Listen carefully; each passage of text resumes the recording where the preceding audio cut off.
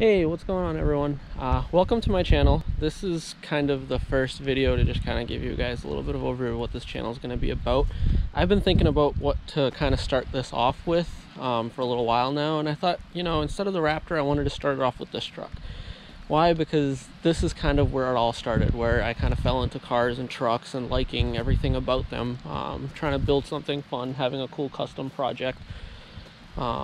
You know, doing custom mods, a custom build, all that, you know, it started here, and I'm hoping to kind of carry that journey into YouTube at this point.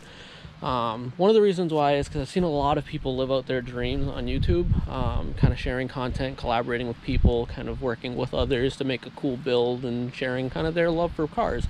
And I thought, you know, why not me? Why shouldn't I kind of get in on that action and kind of be able to share some of the cool stuff that I've done? Because, you know, it's subjective. Some people might think this is stupid.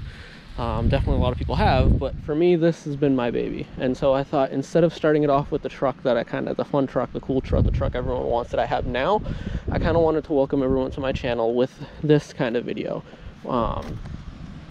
Mainly because this is, you know, my pride and joy. The other truck, it's off the factory, they make 1 million of those every day. But the amount of hours, the amount of money I have into this thing,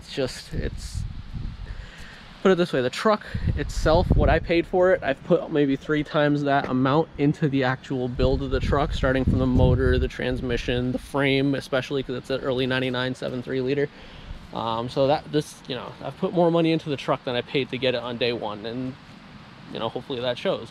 And so I thought I'd kind of welcome everyone with a quick little walk around of this truck, and I'll get into a lot of the mods and stuff that I've done with this, you know, the turbo mods, the downpipe, exhaust, all that fun stuff, the tune, injectors. It's definitely not been a cheap build. And so, you know, everyone's got a YouTube channel, and I know this is just another one, but the reason I ask is please subscribe to the channel. Mainly, I'm trying to get to 4,000 subscribers. That's when YouTube kind of changes their algorithm and gives you more kind of up the rank search results, as well as, you know, monetizes it. So I'm really hoping that if you could do me a favor and just kind of click the little subscribe button. You don't have to notify to it, you know, just subscribe, walk away. If you find the content relevant, you know, you want to come back, by all means, everyone's welcome. But I would greatly appreciate it if you guys could just hit that little subscribe button. So again, welcome, and thank you for being here. Hopefully the one thing that I want to try to use to set my channel apart from a lot of the other ones is it'll be concise, to the point, hopefully informative to what people are looking for. I'm going to be transparent on prices, you know, whatever channel videos make for money, if I ever get that far. I'll share all of that. I'm not trying to hold anything back or you know, fool anybody on what I'm putting out there. And so I appreciate the time.